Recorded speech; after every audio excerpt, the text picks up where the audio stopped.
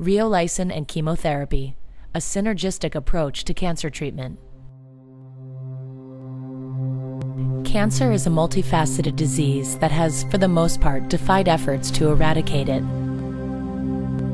Reolysin, developed from the naturally occurring reovirus, represents a new approach to cancer treatment. Oncolytics has already demonstrated that reolysin can kill many types of human cancer cells, including lung cancer cells. In addition, recent preclinical research is showing that when reolysin is used in combination with standard chemotherapy, a synergistic effect can be achieved. The reovirus is a commonly occurring virus to which most of us have been exposed. While the reovirus is not associated with any illness, numerous studies have shown that the reovirus can infect and kill cancer cells while leaving healthy cells unharmed. The reovirus eliminates cancer by entering the cancer cells, replicating within them, and eventually destroying them. Most chemotherapies, on the other hand, kill cancer cells by targeting fast-growing cells.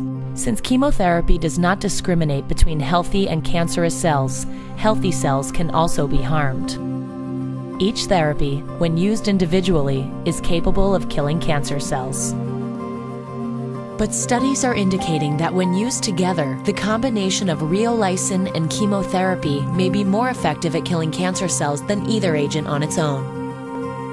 Reolysin is currently being tested on cancer patients in the UK in combination with several standard chemotherapies, and it is hoped that the results will offer new and effective treatment options to cancer patients.